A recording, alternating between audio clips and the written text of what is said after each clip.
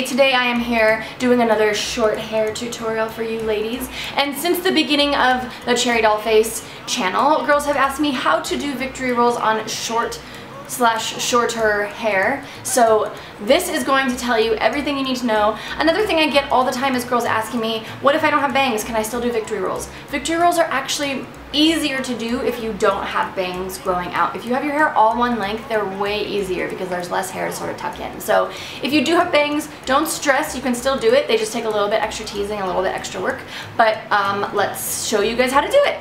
Okay, so to start with, you are going to want to part your hair slightly off center. Center part victory rolls are way more work, so just part your hair off the center a little bit, and then you're gonna part your hair for the rolls. So you're gonna start from the point of your ear, and then draw a line all the way to the top of your part. Then I'm just gonna pin this hair up. And I'm gonna do the same thing on the other side. So now with the hair that is left, you're just going to want to curl it with an inch barrel curling iron and then pin it. I don't like to use a big barrel curling iron, especially with shorter hair, because it makes these curls back here way too cutesy and too tight. They end up being more like little curly Sue or Shirley Temple curls versus like pretty soft curls. So just release the curl and then pin it, pink, just like that, super easy. Okay, so once all of your hair is curled, it should look a little something like this, and just let that cool while you do your rolls. So this first roll, I'm just gonna take my curling iron and curl the hair up in the direction that you want the rolls to roll.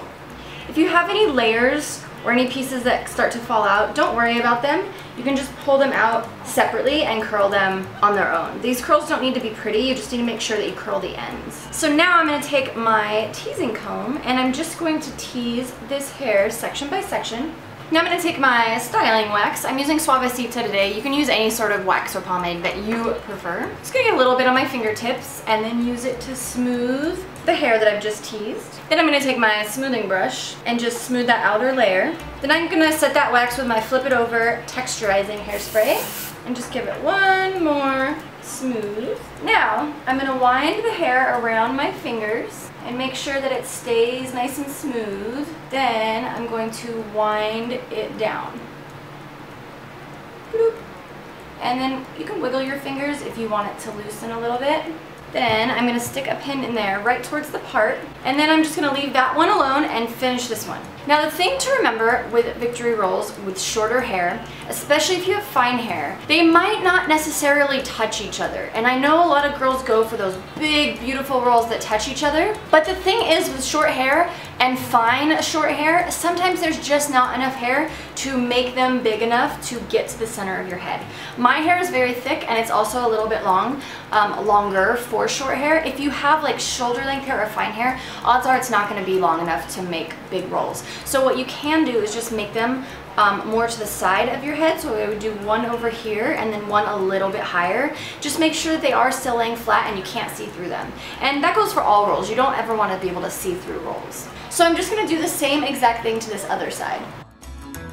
But don't push me too far. I'm on a liquid diet, I've been shaking all night, and don't push me too far.